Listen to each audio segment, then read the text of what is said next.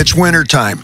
It's cold time. Tom, you were sharing with me some kind of a camping experience that you had were you a scout? Tell me about it. I was a Boy Scout every February in Ohio. What part of Ohio? Near Cleveland, Northeast Ohio. A town called Elyria is where I'm from. It sounds rural. I say it with respect. I'm wearing bib overalls as a way of life. Nobody respects outdoors as much as I do. Are you describing a primarily outdoors place? My hometown was not, but you go in any direction about 15 minutes and you're in cornfields and trees and that sort of thing. So very near all the type of rural that you're talking about. And at what age were you encouraged to go experience the great outdoors? From a very young age. My dad was an outdoorsman, so I was always camping. Boy Scouts, though, started, I think, around 10 or 11. Yeah, that's like that. The average age. Yeah. And what you were telling me about camping in the snow, which has its own unique value and its own unique terrors and its own unique great stories. Please share with us. Yeah. So in February, the scout camp would put on a camp called Camp Alaska, and you would go out camping on a Friday, and you would build your own shelter, and you would have to cook your own food without using any sort of pots and pans. So we would do things like... What kind of food would you cook without using pots and pans? We would make stew inside of a pumpkin, and we would put the pumpkin in the ground and put coals all around it and cook the stew inside the pumpkin and then eat it out of the pumpkin. Would you eat the pumpkin? We would then eat the pumpkin as well. Did you have dogs with you at this time? Did dogs go camping with you? Because camping with dogs, again, has its own ups and downs and sideways. I've been camping with dogs. I have not, well, I've grilled and chilled and whatever, but we always brought along the pots and the pans and the Sure. amenities. But things like when you camp with dogs, for example, it's always freezing ass. Outdoor snow camping is brilliant, right? Yeah. And as you're preparing dinner, you put the dogs in the tent, and every 4 minutes you go kick the sides of the tent so the dogs run around and around, their little dog bodies warm it up. That sounds amazing. I've never heard of that. Yes. It's kind of organic heating. I like it. I do like it. Now, if you're doing a long kayak trip, the dog is eating exactly what you're eating, which with Right. me was brown beans and fish. So while they're also heating the interior, but let's stay focused, Tom. There you go. Okay. So you're cooking dinner in a pumpkin, and then you eat the pumpkin. So you go hiking and camping, fishing? Or? No, the whole camp is based on you go out and you're allowed to take certain things like tarps, but you have to build your own shelter. So the only reason we would take tarps is because there's always the possibility of precipitation, rain, snow, that sort of thing. We called tarps and things like that snivel gear. The more miserable, the more pneumonia you had at the end of these trips in the Boy Scouts, the more terrorized, dripping, and the worse your story was, the more studly you were. Yeah. You wouldn't, right? You intentionally wear a T-shirt and shorts and claim everything else is snivel gear. Yeah. You Eskimos and your snivel gear. That's what makes the Marines great. But continue, Tom. What kind of clothes were you wearing back then? Because we wore old Korean War issue canvas, like Carhartt. Yeah. The old Korean War issue of heavy-duty canvas, waxed canvas or oiled canvas is now popular again. Carhartt everything. Sure. I even see that there's a warm jacket for the dog. Right. A Carhartt jacket for the dog that looks exactly like my bib overalls. But what year were you a Boy Scout in? What was on the radio when you were an Eagle Scout or a Boy Scout? This was like early 90s, like 1990, 91, 92. And were you allowed to take music with you when you went camping? We always, I had a Walkman, so I had a couple cassette tapes and stuff like that. I was very into grunge when it was happening, like early 90s, so it was always some sort of grunge cassette tape. I remember all of those things that I would take. All we had was I had a little cassette player, okay? And it didn't have enough gas to be any louder than the Petromax fuel lantern. If this in the 50s, 60s, and 70s, if you went camping, and I'm sure all your camp masters and instructors who are actually probably my age will remember that the hiss, you had to pump it to give it pressure, and it would go, and it was so loud that it would just bury the music. Yeah. All we would do, the only entertainment that we had that we would bring, depending on where we would go camping or climbing, because if it was, for example, Himalayas, then you're going to have very different stomach problems than when you're camping in New Guinea. In New Guinea, you're going to need, if you used 2 paperbacks in the Himalayas, it's because you never pissed or shit, and you had high altitude pulmonary or cerebral edema, so you never slept, and the only thing you could do to get over the noise of that Petromax lantern was to read out loud to each other. And you would tear off pieces of the paperback, so when you became depressed and, suicidal after 4 days in the tent, that you would be able to share the pieces of the paperback instead of television or actual, Netflix or anything like that. You take turns reading from the book that you brought. And back then, it was James Clavell. It would have been Tom Clancy or somebody jumping ahead. But for example, when we got lost in New Guinea, I had to read, in New Guinea, I read Shogun because it was one of the thickest books you could get. You want to start the book 2 weeks early so you have plenty of pages so you can tear that off and give it to one of your buddies or your girlfriend or whoever. And then you want to start so you have at least 2 or 3 sections in advance because you're all going to get diarrhea and you're going to end up wiping your ass with the book. Page by page. Right. All dummies know don't bring toilet paper. 3 shots of water, it's done, you're fucked. Right. You tried to dry toilet paper out in the sun. No, all you could do Impossible. all you could do is pull the cardboard tube out and use it as a bong, which I did not learn in the Boy Scouts. Roth Show. But back to you, Tom. You still go camping. You're still outdoors I do. routinely. Where were you at last time? Where was the last trip that you had? Last trip was last year, last fall. I went on we did 19 miles out. Was not supposed to be 19 miles, but it ended up being 19 miles out. Let's just start with that. All great journeys have destinations which the traveler cannot expect. That's almost what you signed up for, but you didn't know it, but you did. Right. So all of these unforeseen and unpredicted destinations contained within, like a riddle within a cipher. Where did this happen to or for you? It was Mammoth, up near Mammoth. Sure. And we were supposed to leave from Devil's Post Pile, which is a very famous spot in Mammoth, but because it had snowed the weekend before, the road was closed. So we had to go to, I don't remember, I think it was Duck Lake or something. Okay, hold on. Duck Lake, I understand, but the Devil's Post Pile. We had a place out in Joshua Tree that it got so fucking hot and miserable in the summer, we called it the Devil's Onion Ring. It's not the same thing, right? Not the same thing. Not at all the same thing. Close.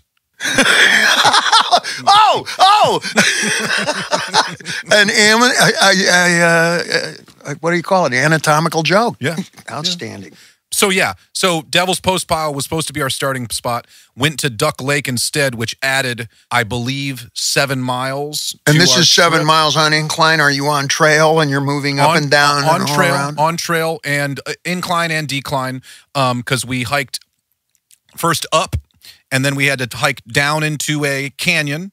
And then we were going to a place called the Iva Bell Hot Springs. And that was up on the side of a very steep hill. And I don't know how familiar you are with I know hot springs, sure. Yeah. So there's grasses and slick, muddy areas all around up there. And by the time we got there, it was dark. We didn't know where we were going. We just knew that we were going up that hill, and it got tough. Okay, and are the hot springs hot enough that you can get in them in the snow? Yes. Yes, absolutely. We did hot springs like that in the Himalayas. I'm like 20 summers and 1,000 years ahead of you, Tom. Right. and starting off, I call my style is Camp 4. Very, very basic. It's bib overalls. It's a sleeping bag in the back of somebody else's pickup truck. I never bought anything better than a bathing suit, a pair of hiking shoes, or a dog. And if you put all 3 together, you can pretty much find your way and fall in love with somebody. Somewhere interesting, barely pronounceable. Either her last name or where she's from. Write the story. Be the story. And As it becomes winter now, I am compelled to think of the winter snow experiences because my mom always would send me and my sisters out to play in the snow just for a peace of mind and quiet. And we go, well, why are we playing in the snow? It's freezing. And she'd say, pretend you're Eskimos. And I still am. Went to the Himalayas for the first time when I was about 40 years old. Let me read from the book. There actually is a place called Kathmandu, and it's in Nepal, which is where all the giant mountains are. And you got to fly to the other side of the world. I flew on my own from LA to Tokyo, and then from Tokyo to Bangkok, and you spend the night in Bangkok, and then you go to Kathmandu. You get together there and you provision up the rest of the food and so forth, and you get the climbing permits. You have to pay for the permits to go onto the mountain, so at least there's a record of your last name if you don't come back. It's sort of like wearing a helmet and a life vest when you surf 40-footers. That's so they can identify the body later when the helicopter pulls you out of the drink. It will not save your life. Kathmandu hasn't changed since the 12th century, except now every fourth street corner has got a guy with no socks and a knockoff Armani t-shirt with a jacket with the sleeves pushed up going, hey, dude, got some cash, dude? Cash or hash? Yes, both, black market. The rest of them are fellas walking around in the traditional loincloth in their version of dreadlocks, and it's like going back in time. From there, you find a Lukla, which is at the base of the Khumbu Valley, a huge vista that contains the mountains you've never been looking at in school books but can't remember how to spell the names. Amadablam, Lhotse Shar, Nuptse, Everest. Everest was about a day, 2 days slow, easy walk across the valley from the mountain where we were working. You work your way up that valley before you get to the mountain, and then you're going to climb. But the adventure starts in Lukla. You go to the little airport in Kathmandu, and we waited in the airport for 5 days because the government only has so many aircraft. I think it was two Puma helicopters and 2 Twin Otter propeller planes, both of which were still on the wire, which means there's a wire from the front in the cockpit back to where the wings are that moves the panels in the back and the ailerons. Today, it's all digital. It's all hydraulic, okay? Like the back of a lowrider.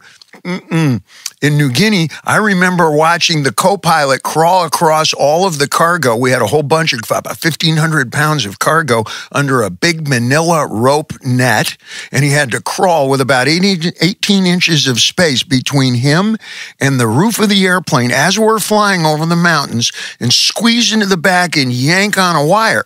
And I asked the pilot, what is he doing? And he smiled and said, he's steering. But the adventure starts in Lukla. You go to the little airport in Kathmandu, and we waited there for 5 days because, I'm sorry, the plane is being used by the government because there has been another flood.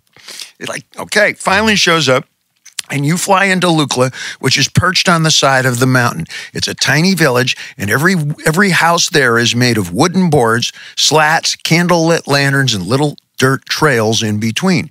And you head up this dirt trail that's 2 feet wide with an 1,100-foot drop-off, okay? That's big air in the United States, but not in the Himalayas. You know, Empire State Building, for example, is 1,100 feet tall. Not unusual to look over the edge of one of the cliffs up there and you're 20 Empire State Buildings up, straight up and down. Wow. And it's called ridge walking, where if you fall off one side, the only thing your buddies can do is throw themselves on the other side, so you saddle the ridge and stabilize each other, and then crawl up, make your way back up. That happened to me twice. Wow. All right? But that's the challenge. You can't find out what you're made of until you actually make that final showdown. Can you keep it together? That's what you sometimes call it. I call it holding your mud. It's a little more, once again, anatomical. I'm the son of a doctor. I can hold my mud. How do I know? I tested. I was so scared I didn't shit for, I think, 9 days. You head up this dirt trail, and as you go into the valley and back in time, you've got to realize that all these wooden huts that you see, the lantern in that hut, all of the rugs, whatever, were carried up there on somebody else's back. This is a kind of hamlet where you get up to 15,000 feet, and it's the last high point of real civilization. Shangri-La. You've heard of Shangri-La. That's James Hilton's famous book, Lost Horizon, which is turned into many movies. And what is it called? Shangri-La. But that actually exists. It is the last point of a civilized village. These are yak buffaloes wandering through the streets and all kinds of livestock, sheep, cattle, etc. And the Namche Bazaar hasn't changed since probably the 1100s. It's called Namche. The Namche Bazaar is very famous. It's what Shangri-La is based on from James Hilton's Lost Horizon. And you can see all the miles, all the mountains, all the way around, and there's nothing like it on Earth. There's a generator. They have some electricity, but keep in mind that every pole that the wire is running on for the electricity to the generator was carried up out of Kathmandu. And from Kathmandu to Lukla on foot, 4 weeks. When Edmund Hillary and Tenzing Norgay, the first guys to summit Everest in 1954, did a siege tactic, I think they had 150 Sherpa and Sherpani and close to 400 water buffalo, yaks, and it took them 7 weeks to get from Kathmandu to the base of Everest because there wasn't no little carved out airstrip. And when we talk about the Lukla airstrip, average jet range by law in the United States for a jet to land, even a small one, is I think 5,200 feet. If you land on a short jet strip like St. Bart's Island, you have to have a special clearance for short takeoff and landing in a jet or a turboprop, and that's 2,200 feet long. It's terrifying to the pilot and to the passenger who's never experienced that before on a turboprop aircraft. As I recollect, and I'm pretty good with this because I held a pilot's license for a while, in Lukla, the dirt airstrip that we landed on was 750 feet. Wow. And when you take off, it's on a 62-degree angle sloping down, which is like expert ski slope to give you extra momentum. And you see dirt, 20,000 feet down. Wow. It's breathtaking. Roth Show. The second time that I had come out of Lukla to go, I caught a ride on one of the first aid Pumas from the military. And I helped the guy use chewing gum to patch up an oil leak up in the rotor bearing before we took off. That's what you're dealing with here, Sorosky. I like it. We've been making references to Kanye West, who is inarguably a multimillionaire, if not a billionaire, and to many of us, and to many of the initiated and engaged or uninitiated and unilluminated, he lives in Shangri-La. The Kardashians are occupants, permanent dwellers of Shangri-La. I have been to the real Shangri-La, and it's called Namche. It's at 15,000 feet, as far as you can possibly imagine. Hiking to Namche from Lukla took us 2 weeks. Sleeping beside the trail, all right? And in Namche, when we got there, there's this fella, and he has a little tea house. He built the tea house himself. It's just a construct of plywood and 2x4s and 4x4s, and it has 2 floors. And it's pitched into the side of the mountain overlooking a village that, again, hasn't changed in 1,000 years. And it's very simple. It's like something out of Lonesome Dove. A little cot that you can rent for a few bucks, a shower downstairs. And the shower is a wooden box about the size of a telephone booth. He boils up about 10, 15 gallons of melted snow water and then lets you know when it's all ready. He drags it upstairs with the help of his 2 young teenage sons in old wooden handmade buckets, okay? And you go down into that little handmade wooden shower telephone booth stall and you take off all your clothes for the first time. For me, it was in 2.5 weeks. We're out camping. I have an alpine haircut, which is cone head shaped just like the hat, okay? And it's fucking cold, but you're in National Geographic. It's way zero, that's what we call it, and the wind blows and it's dry and you're dehydrated and you've got altitude sickness.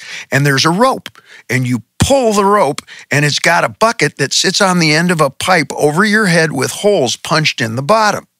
You getting this? This is right out of the Beverly Hillbillies, but when they actually lived in the Appalachia.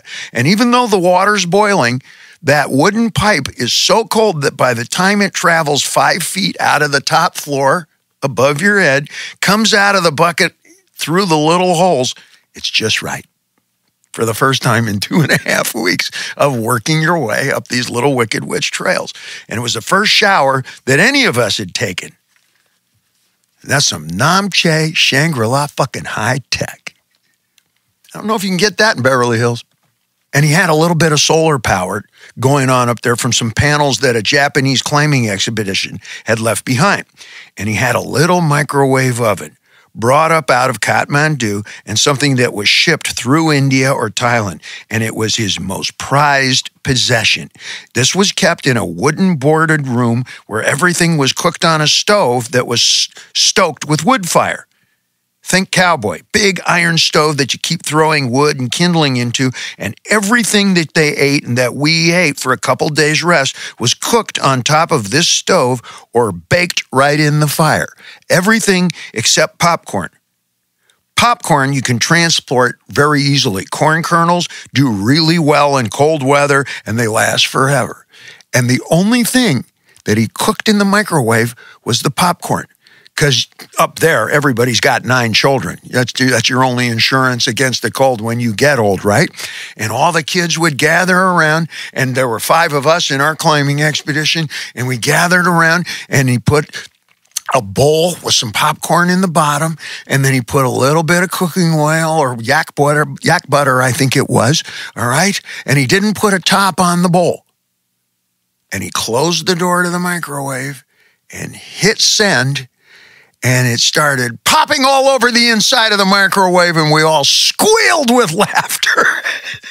like we were watching a Chaplin comedy. It was the greatest thing. And when we opened the door to the microwave, it spilled everywhere. And everybody, we couldn't wait to shovel in another load and watch it go crazy again. It's the only thing he cooked in the microwave. It had a purpose. I'll see you next weekend. Roth Show. There's 3 drinks, too, up in the Himalayas. First and most popular, it's called Chang, and it's made out of yak milk, very carefully diluted and then left to ferment. It's really some kind of a dishwater taste, and it smells rank. And you can smell when somebody's been drinking Chang from 12 meters away. It's really strong, like wine, and a lot of people up in the high mountains start drinking it right at breakfast. It seriously takes the cold off. Second is Tomba. Tumba is fermented millet, it's grain. And if you just let it sit, it'll start to create its own heat. So what you do is you put it in open jars, and you wrap the jars in towels, and then you stick the towels in the bottom of a sleeping bag and let that sit for about 3 weeks to a couple of months. It also has its own given aroma. Eau de woolen sock is the fragrance, and it starts to smell real rich and sour. And all of your Sherpas, the guys working on the rope teams and this stuff, their sleeping bags smell like Tomba for life. Sometimes you exchange gear. Here, why don't you take my sleeping bag, give me yours. You will now smell like Tomba every time you use it, whether you're at the Devil's Post pile or somewhere at Everest Base. And it's the one reusable booze I've ever seen, because Tomba is literally sopping grain. You fill a cup up with it, you pour boiling water into the cup, you let it sit for a minute, and then with a straw, suck out all of the liquid. You could refill that cup 4 or 5 times, and the longer you let it sit, the more alcohol you'll get it.